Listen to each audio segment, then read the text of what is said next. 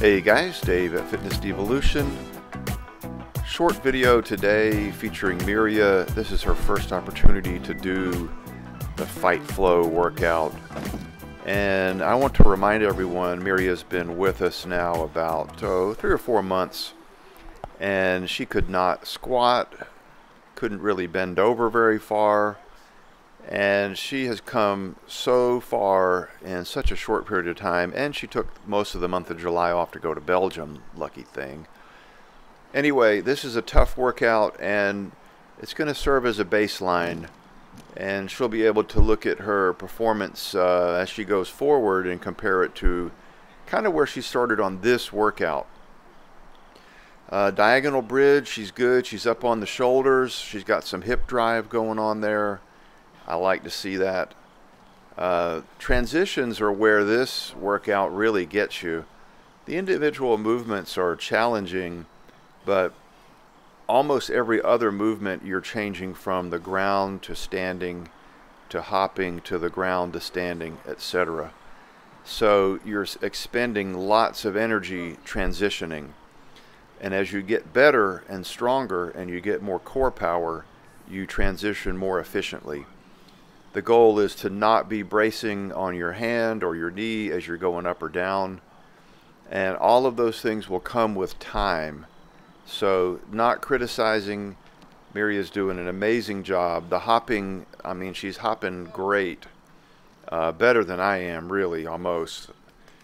So I think maybe go up a few pounds on the kettlebell deadlift, and she's well on her way with the Fight Flow workout.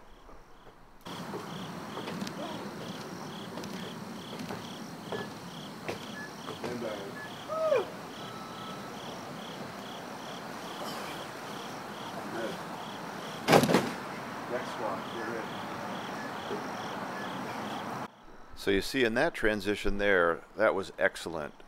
No hands touch the ground and really no knee touch the ground. She just very gracefully rolled into that deck squat. Excellent job. Jumping jacks are looking good. Good form there. Good energy. I should also mention at this point that this is round number 8 of this workout. This is not the first round. So at this point, everybody is kind of toast. And in fact, it was our last round. We didn't finish today, partly because Lisa and I were whipped from yesterday, and partly because this is Miria's first day and I don't want to just destroy her. So she's doing a little bit of an adjusted Hindu push-up there. It's just a basic push-up on knees. That's totally fine. Her Hindu squats looked pretty good until the last one, a little bit of collapse. Look at those mountain climbers. Nothing to be ashamed of there. Very nice. Jumped it in at the end. And it's worth noting Miria could barely support her weight on her hands. Deep squats getting better and better. It's a little shaky, but hey, she's exhausted at this point. The core is done. This is basically going on sheer willpower at this point.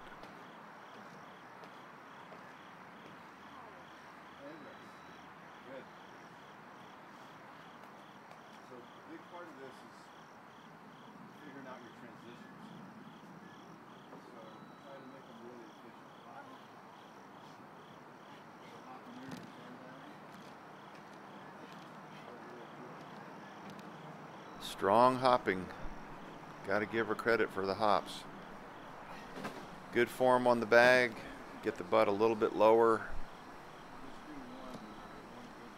Nice transition. Oops. Almost got up, no hands. That was a very good effort there, Miria. Jumping jacks looking good. Let's see if on the deadlift how this form looks here. Trying to get the butt down, it's hard. Yeah, not so bad. Not so bad. We'll work on that. A little bit of a hand down for that, that's okay. At least she's keeping the hips up.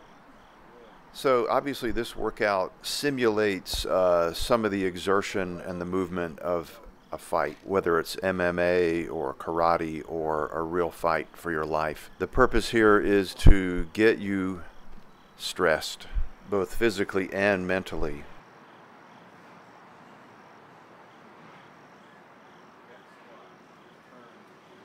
So this is a super intense metabolic conditioning workout. It has a few skills involved, but otherwise,